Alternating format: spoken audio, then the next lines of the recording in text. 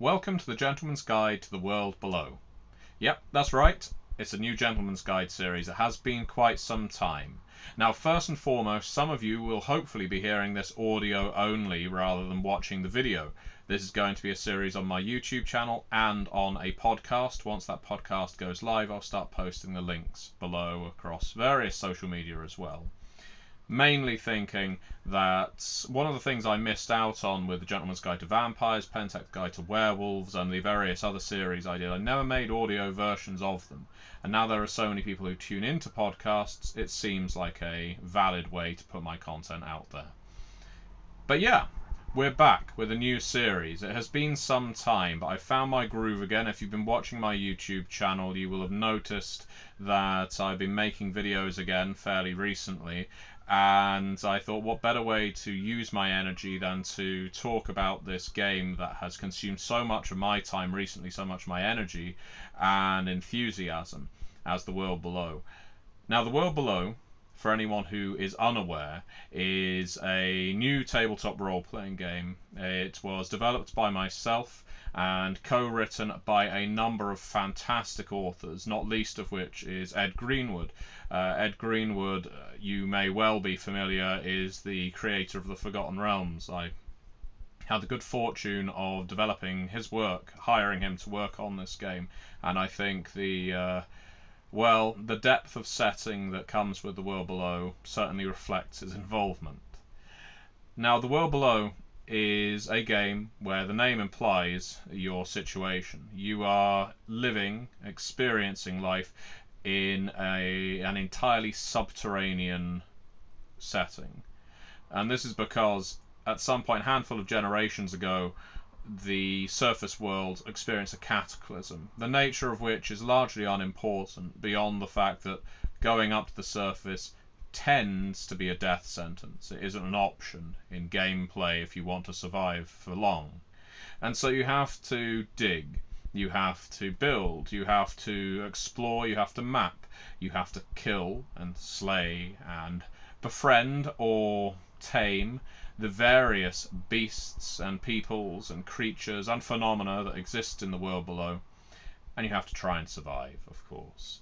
And so this isn't just a dungeon in the sense of you will be walking through it, killing monster after monster, experiencing treasure and trap after treasure and trap, though that element is definitely there too. There is also an aspect of settlement building. There is also an aspect of connection, forming bridges essentially between your settlement or community and another one deeper in the world below. It's a setting of religion and politics too.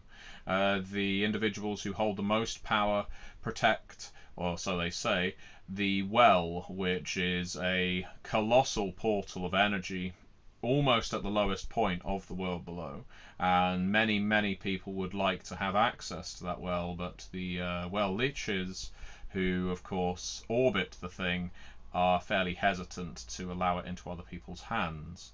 There are many faiths in this game, many guilds as well, because when you are living in a setting where there are all kinds of survival necessities, people need training and they need protection from their peers. So you have the kitchen, who are responsible for harvesting and testing and refining foodstuffs. You have the cartographers, you have the artificers. All these guilds exist, but you also have your callings. And callings now are, I guess, equivalent in Dungeons and Dragons styles to your classes. You have your hunter, your chaosist, your alchemist, your holy, and more. And various of these videos and podcast episodes will go into those things. Each setting community has its own write-up, along with the vast number of environmental options that exist in the world below too. The sheer number of monsters and threatening critters that exist in this setting as well is sizable, to put it mildly, but each one has a depth and motivation for what it's doing. I've had it described to me by one of the folks at Red Moon Role Playing that the world below has the lethality and mood of an OSR game, but it has the narrative flexibility of a storytelling game, a World of Darkness or Scion or Trinity kind of game. And that is exactly what I'm aiming for. It's a game that is supposed to marry that which is, I guess, purest fantasy with the kind of character exploration and narrative arcs, aspirational playing, and so forth that is present in all the games that Onyx Path Publishing, White Wolf of Old, and many more like to make. So the intention with The World Below is that it obviously wants to be a game for all seasons. You have a game where you can explore, you can try and, let's say, reunite your community with a community that's fallen silent, or you may well stay sedentary, try building the walls, houses, seeing off threats, defending the tower, if you like, from encroaching creatures of various horrific kinds. Now, this is just the introduction. This is why I'm speaking about so much of it in general. But there will be more to come. I promise you that. I would love it if people commented to say what they were interested in hearing about vis-a-vis The World Below. And I will more than happily take your requests and make videos and podcasts about those things. As the months go on, you're going to see actual plays, you'll see a character creation session, maybe more than one.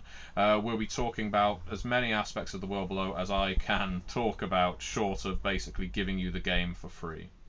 Now, when this video goes out, it'll be around a month-ish before we aim to do crowdfunding for The World Below.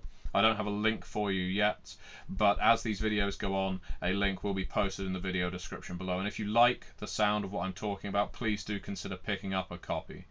This is a game that is going to be so wonderfully illustrated, and it is already written, so any funding is simply to get yourself a beautifully printed version and to fund a traditional print run for gaming stores. But hopefully we will be able to pair that with lots of interesting apparel, paraphernalia, and lots of lovely little widgets and bits that will enhance your play of The World Below.